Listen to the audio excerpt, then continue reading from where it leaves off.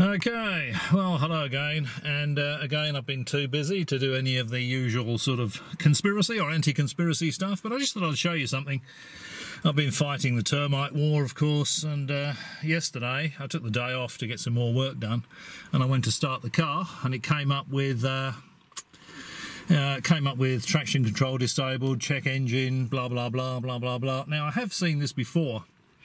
And on the previous occasion I got the ODB2 reader out, and it said fuel injector number 4, coil open circuit, and I was expecting the same thing. The engine was running lumpy, and I thought, this is all I need, you know, I've taken a day off to do something, and now I've got to do this. So I plugged the ODB2 reader in, and this time it didn't say anything about fuel injectors. It gave me a 7E8 code and a 7EA code, which has got something to do with the engine fuel air mixture. And I thought, okay, well, it feels to me exactly as it did a couple of years back when one of the fuel injectors failed. So I thought, first thing I'll do is check the fuel injectors, because it's a very easy thing to do, and if it's a fuel injector it'll be a nice easy job to do. Now this is an iconic Australian muscle car.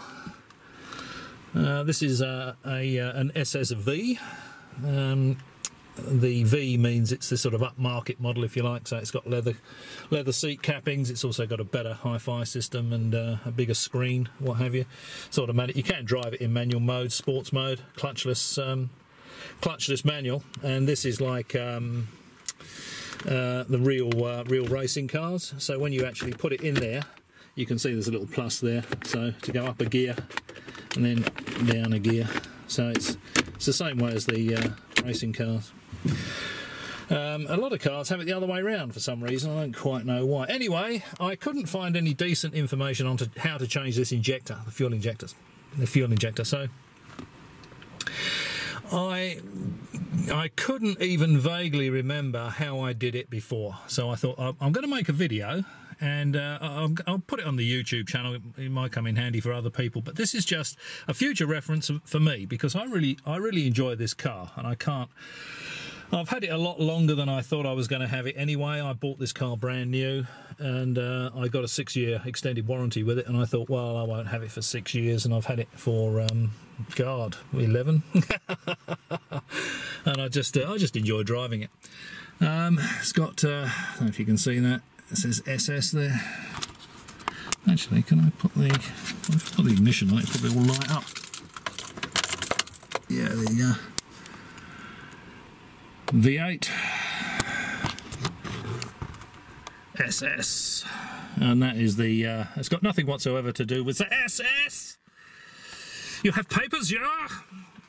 It's what General Motors put on their muscle cars, super sport, you know, like you find the American the Chevrolets will have a Camaro SS, you know, this, that and the other, Chevelle SS, and what SS means is it's just a super sport version, so it's got the big V8 motor in it, and this particular motor is a 6-litre V8.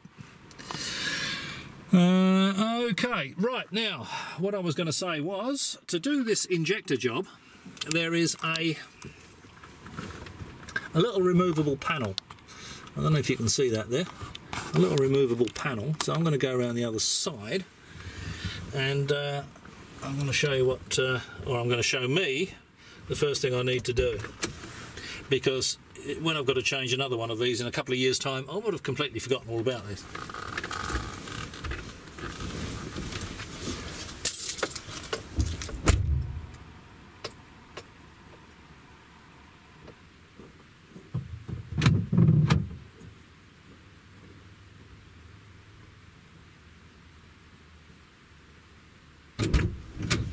And of course the door is locked on the other side.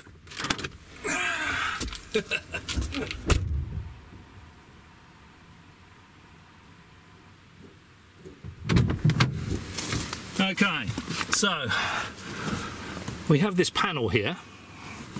You can see the panel? That there slides out. And in here, if there's enough light, is there enough light? Yeah, I should be able to turn a light on this camera. Can I turn a light on this camera?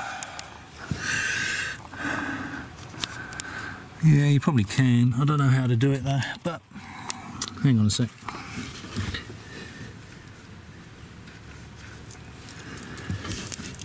There we go. Right, got a torch. Got a torch, there we go. Now this thing here,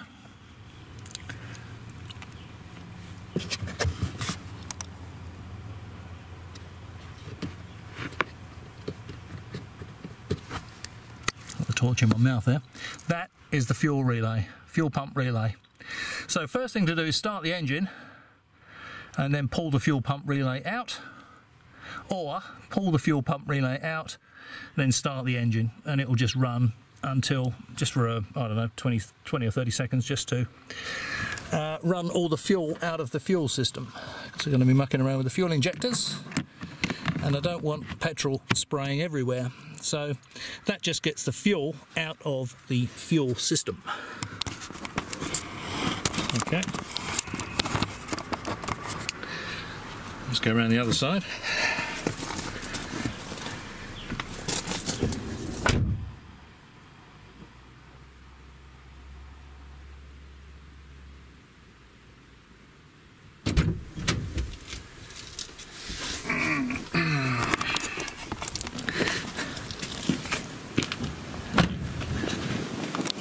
I also thought I'd do this video because it will help out the remote viewers. I haven't had anybody tell me what colour any of my cars are yet. So okay, so under the bonnet, this is what it looks like. It's got a pretty big V8 engine. As I say, it's a 6-litre V8. Now that's just a beauty cover, they call them. So I'll take the beauty cover off.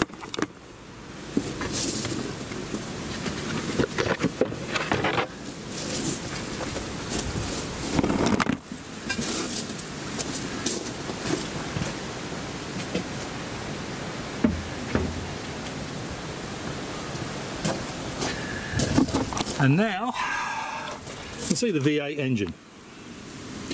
Now to do this job,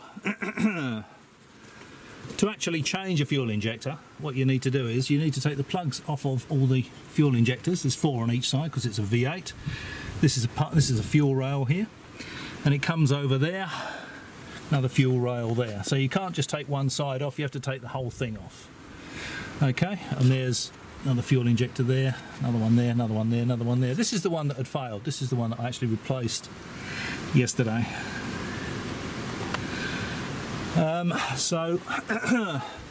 the way you get this out is there's a bolt there, there's a bolt there, there's a bolt there, there's a bolt there. You have to take this one out as well. These 2 bolts here and this metal plate. These 2 bolts here and this metal plate, take all those out. Then the fuel rails with all the injectors you can just lift out. Put a cloth over the top of the engine so you can sit it back down, it doesn't damage the injectors. So you've got to take all 8 out to change one. Now, don't do what I did. Take these bolts out and put them on top of here inside a roll of masking tape, because when I was doing the job I knocked the masking tape off and all the bolts went down here. So I then had to take this airbox off and just disconnect it from here, which doesn't seem like much of a job, but it is. It's an absolute bastard. So that, taking this airbox out to recover the bolts and putting it back was much more of a job than actually doing the fuel injector, simply because of this arrangement here.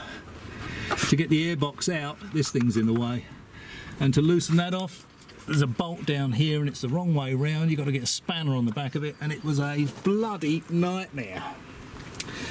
But anyway, the fuel injectors. So this on the fuel injectors themselves, there's this grey clip which does come right off. you go. So that just pulls straight off. There's the one, that's the clip I've just taken off on the fuel injector next to it. And I've just pulled that off. So it just pulls off. Comes to one point, you pull it again, it comes right off. And to actually take the plug off the fuel injector, what you need to do is squeeze that plug. So you have your thumb on that side where you've just taken the grey clip off. You just squeeze it and it unplugs. Nice and easy. But I couldn't find any decent information on how you actually take these injectors out. And I was a bit reluctant initially to put any force on the grey clip, and then I thought, ah, blow it, you know. And then it came out, and then once the grey clip was off, I could see how the other plug was supposed to come off. Now,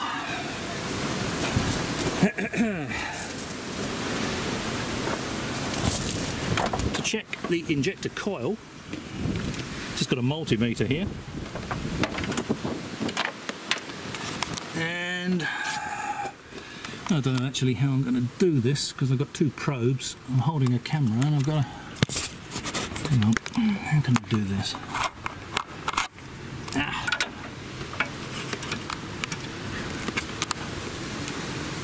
I don't know if you can see down in there, but there's two right down in there. See the two pins we're interested in? These are the two pins we're interested in. That one there and that one there. I'm just going to put the multimeter across them, and hopefully, actually, can I prop the camera up? Can I prop the camera up? And if I put the multimeter there like that, and the camera there like that,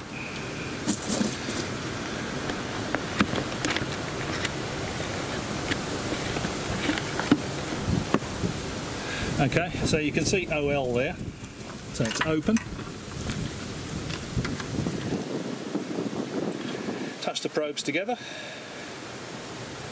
It goes down to about 0.4 ohms. So now I'm just going to put the meter leads. I'm just going to put the meter leads across those two, and of course that's in the way. I'm just going to put the meter leads across those two pins I just showed you on that injector. And it's showing 14 ohms, 13.9 ohms, something like that. And that shows it's a good injector. They're all about 13 or 14 ohms, the coils on the injectors. I can plug that back in, put the grey clip back on.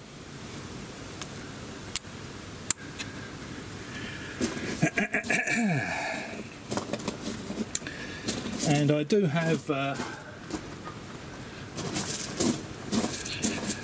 this is the actual injector. This is the actual injector that came out. This one here, it did have another O-ring up the top there. And we've got the same two pins in there. You can see that. And I'm just going to put the camera back on the meter.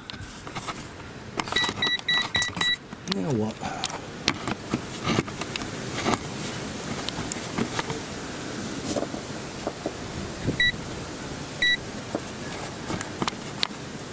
Put the camera back on the meter.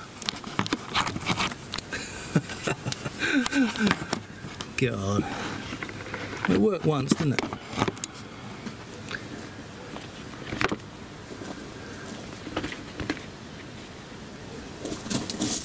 Okay, and you can see it says OL there, so it's open. Just touch the probes together, get low reading, and I'm just going to put the meter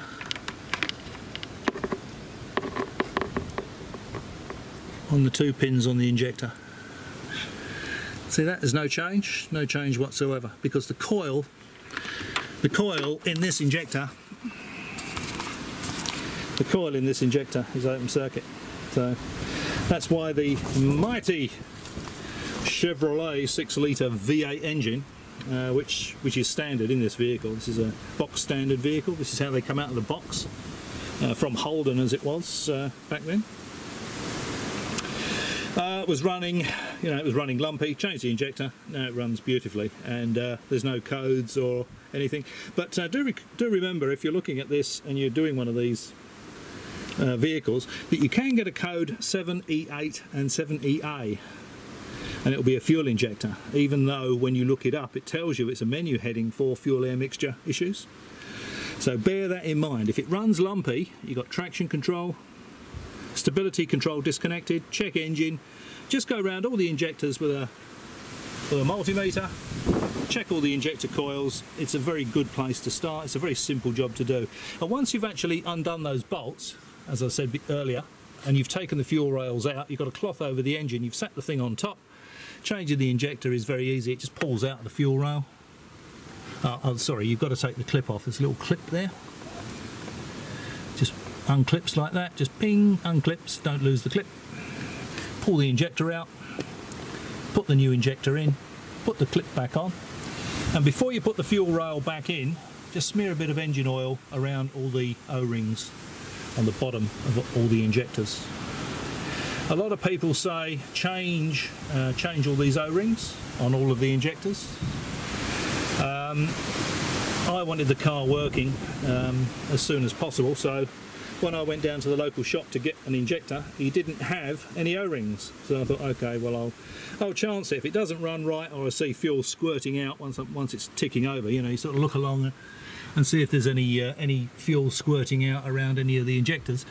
If there's any fuel squirting out around any of those injectors, then I'll just have to order some O-rings or go to another place and see if I can get some O-rings. But you know, if it runs sweet, then beautiful.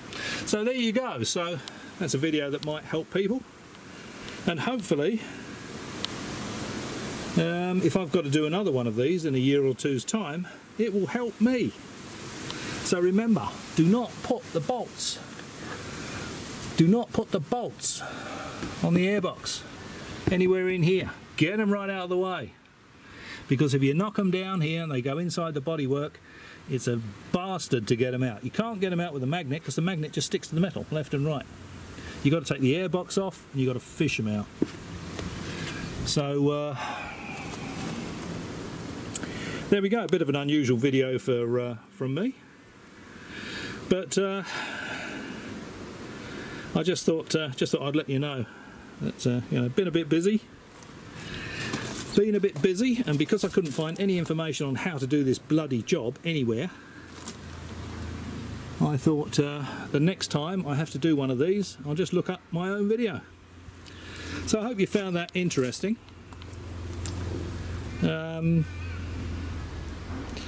Thanks for watching. If you made it this far through the video, and maybe I'll catch you again.